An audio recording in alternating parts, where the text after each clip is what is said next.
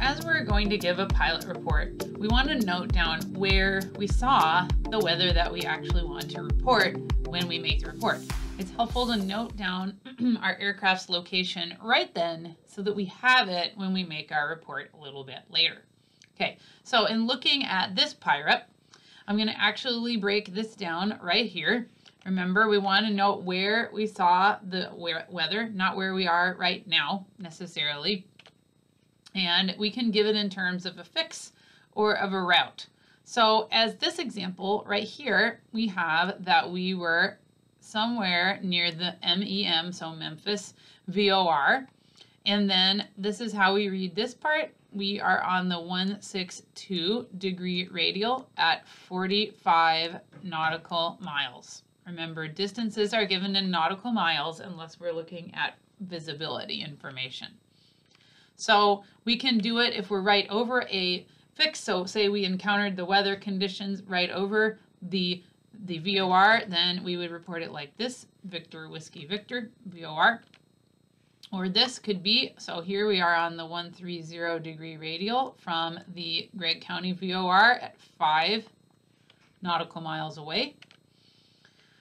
Over this is an airport. So here we are not referencing a VOR, but it has K in front of it. So it's an airport, and we're north. We're on the 360 degree radial at 10 nautical miles. Or we can have on a route. So between two airports. We can also just have a fixed location. It doesn't have to be a VOR.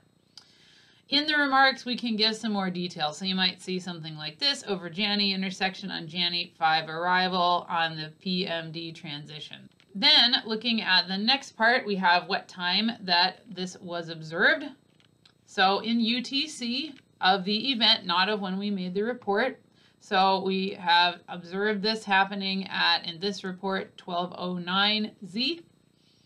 And then we have our altitude in hundreds of feet in reference to mean sea level. So this one would be at 35,000 feet, referencing mean sea level. Okay. Now, every PIREP is going to say FL, which would maybe lead you to think, oh, they're all in the flight levels. No, we could even be down lower. So you might see something like FL 025, and that would mean that we are at 2,500 feet MSL. We're not at 25,000 feet, so 2,500 feet MSL. Okay. It's also where you encountered the weather, not where you are right then. Sometimes we see this one, FL unknown, and as we remembered from the previous video, that says, I don't know what flight level we were at when we encountered this, or the pilot just emitted it when they were giving the PIREP. It's still useful to have the PIREP even if we don't know what flight level or what altitude they were flying at. Then we have the type of aircraft. They are going to use the TP beginning and then the FAA type designator. So for this, I just know it's a 737-800. Some of them are really obvious, some of them are not so obvious. You don't need to have these memorized. It is helpful to know if it's a large aircraft, though, or a small aircraft.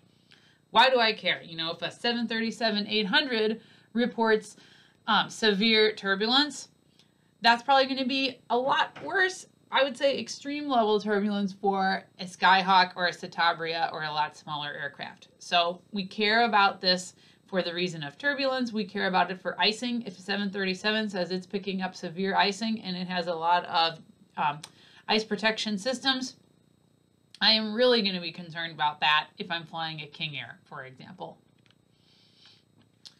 Okay, then we go on to our SK part. So that's our sky coverage part. And so this PIREP that I have as an example doesn't have that part included. It doesn't have to.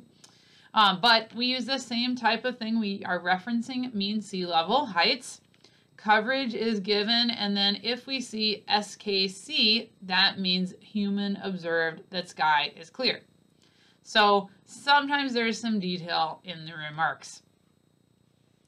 As an example here, we could see something like this, and I'm just going to write one down. We could have something like after SK, we could have overcast like this 076110, that is going to be giving us the cloud layer thickness. So this person saw sky conditions were overcast from 7,600 feet MSL up to 11,000 feet MSL. Remember, we're referencing MSL here. We are not referencing AGL. Okay, so remember in a PIREP, we are referencing mean sea level. Sometimes you see something in the remarks saying that they're on top of the clouds or below a layer or something like that. Then you have the weather group. That isn't, again, it's not included in this example PIREP, but I've got another one coming up. FV would be our flight visibility and is given in statute miles, as I mentioned before. You can sometimes see this one, FV99SM. That just means it's a code for unrestricted visibility. They can see a very long way, maybe not really 99 miles, but it's unrestricted visibility. Weather conditions can also be included in here, such as precipitation types or other restrictions to visibility like smoke, haze, mist. These are, again, the same coding as a METAR. That's why we have been emphasizing you need to learn your METAR abbreviations because they come up all over the place. All right, so here we have an example, and I'm going to zoom in over here, of a PIREP that was given, and it's from the Aviation Weather Center. You can see it here. So we'll follow along. We've got the information about the weather here. Our flight visibility is unrestricted, but they did report haze, and we had smoke. There's that abbreviation for smoke from 5,000 feet MSL, and they had the tops of that smoke layer at 8,000 feet. All right, next part of our PIREP tells us our temperature. So TA, I sometimes just remember this as temperature aloft.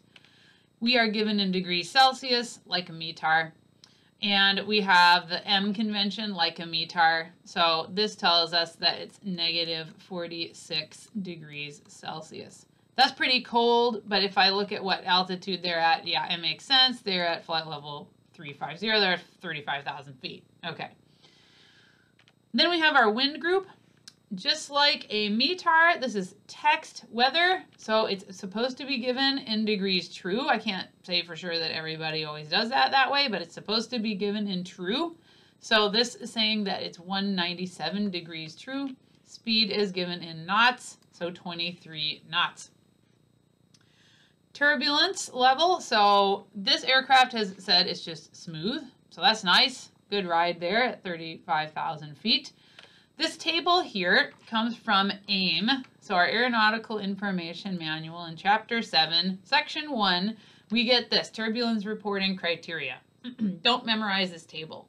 However, be aware if you are encountering turbulence, this is how we are going to categorize it. It's not just made up by however the pilot thinks. They even give specific examples of what happens inside the aircraft when we are at these different levels of turbulence intensity. So take a look at this. Be aware that is found in AIM Chapter 7, Section 1. Next part, we have icing. So remember when we talked about the icing, if we have neg, that's important. Icing was forecast, but it's not actually present. So we have our intensity of icing, trace, light, moderate, severe. These are again in AIM Chapter 7. You can look up a table of icing intensity. You don't need to memorize it, but be aware that it is there and that we can find these intensities by looking at that table. We're also going to include the type of icing that's being encountered as far as rime, clear, or mixed. 3 things that you should remember from our talk about icing.